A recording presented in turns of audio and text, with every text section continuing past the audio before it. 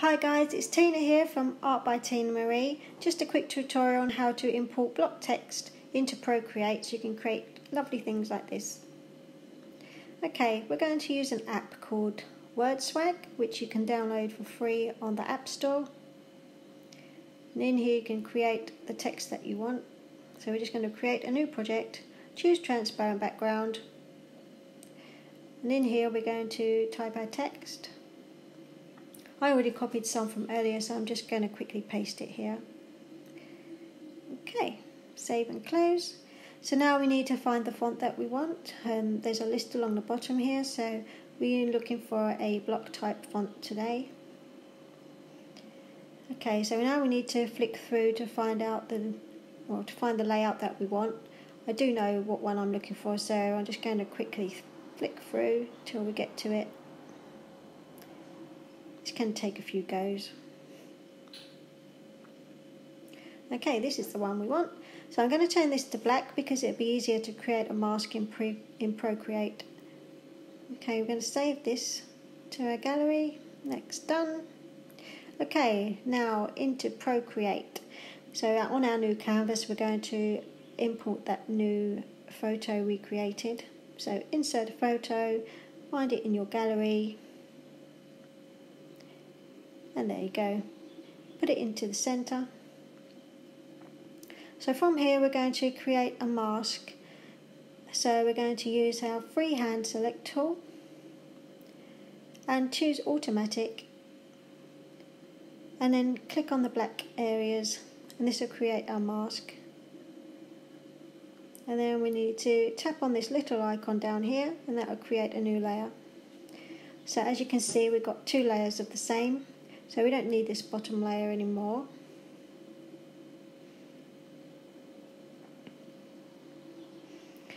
Okay, so with this layer we're going to create another mask. So we just use the select tool, pick freehand, and that will show up those diagonal lines. Then add a new layer, turn off that black text layer so you can see it's gone white now.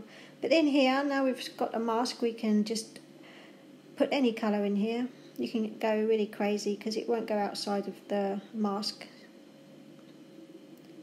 So I've just used the soft brush, and I'm just going to paint some colour into this. As you can see, it's not going outside of that mask. So I'm just going to use 3 colours today, but you can choose as many as you like.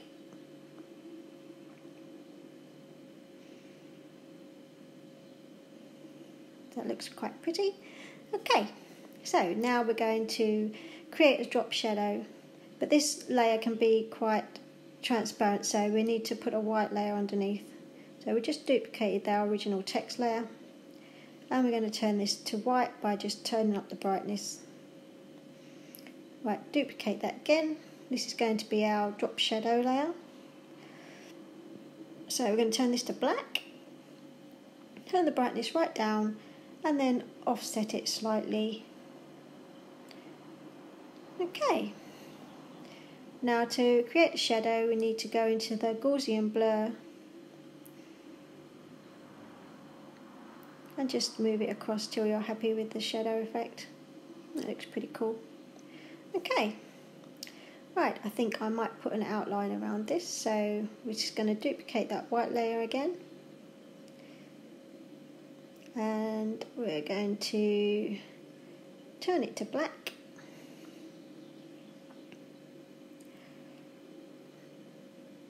Maybe we'll have a blue outline, so let's find a darkish blue. Okay, that looks pretty good. Yeah. Okay, from here we need to alpha lock it, and then we can just fill that layer with our new blue colour. Turn the alpha lock off, go to the Gaussian blur again. We need to put this up to about 10%, and that makes a nice thickness for our outline. Now we're going to duplicate this layer about 10 times. This improves the opacity of the outline. And once you've done that, we're going to select all the layers and create a new group, and then flatten that group. As you can see now, it's a layer on its own. Okay, right, I might put a white outline outside of our blue one. So we'll just duplicate that blue layer, and we're going to turn it to white. I'll just find white in my palette here. Feel that. Okay, turn the alpha lock off, and we're going to use the Gaussian blur again up to about 10%.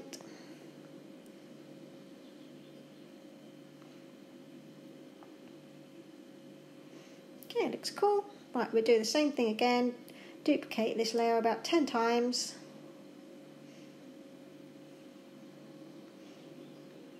It's looking pretty good.